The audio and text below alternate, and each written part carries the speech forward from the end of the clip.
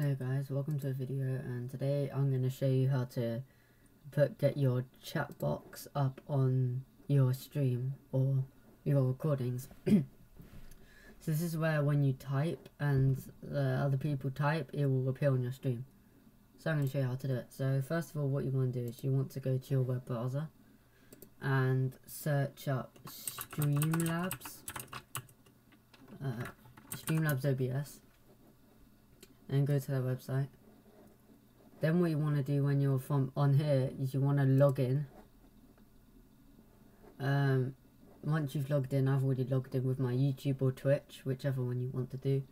And you click the little plus icon here for widgets. You click Chatbox. Now once Chatbox has appeared, you see that it will come up with like examples of what it will look like on your stream. So I mean, you can change the background color to if you want it red or black. And yeah, so it's like, it's just what you, and then there's the fonts and stuff. So if you want your stuff to be boxed or like Twitch, old school. Oh, I actually kind of like that. Chunky. So I'm going to go with old school right now because I really like that. And what you can do is you can do emotes. So when they say stuff, it comes up with some different emotes. You can always show messages and also change the text color to whatever you want.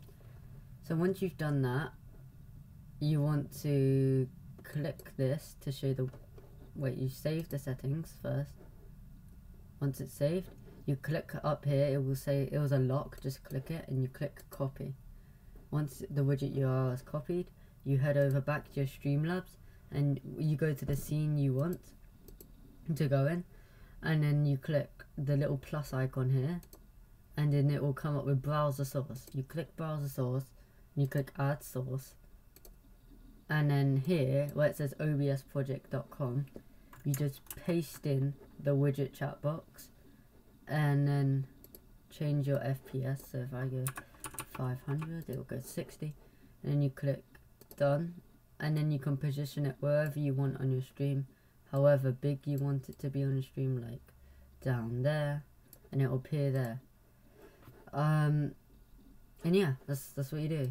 If you're using Twitch, I believe you can go on their website and do a test stream and type something in, and then it will come up here on the chat box. So yeah, that's the video for you guys. Hope you enjoy. Leave a like and subscribe for more.